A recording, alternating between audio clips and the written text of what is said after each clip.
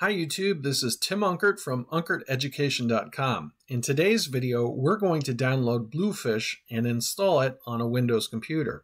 So let's open up a browser here, and I'm going to search for Bluefish Text Editor. So Bluefish Text Editor, and hit enter. And we've got this bluefish.openoffice.nl. I'm going to go there. And I want to click on the side here on download. And I want the Windows 32-bit installer. Let's do the setup.exe, this one, not the beta. So let's click on that and download it.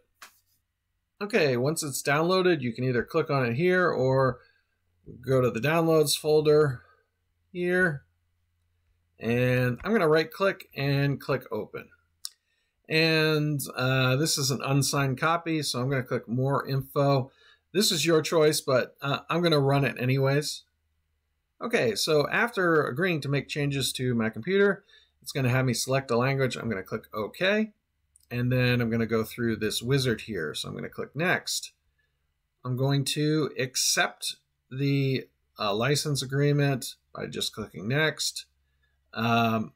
And I'm going to keep the components to install as is and click Next.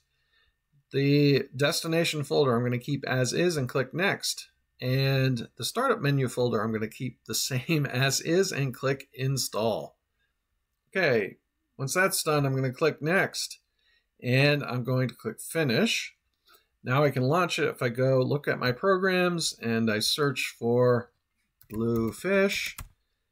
And I'm going to click open, and here we go. And I can pin this icon to the taskbar, and I've got Bluefish open and ready to go, so I can begin coding in Bluefish.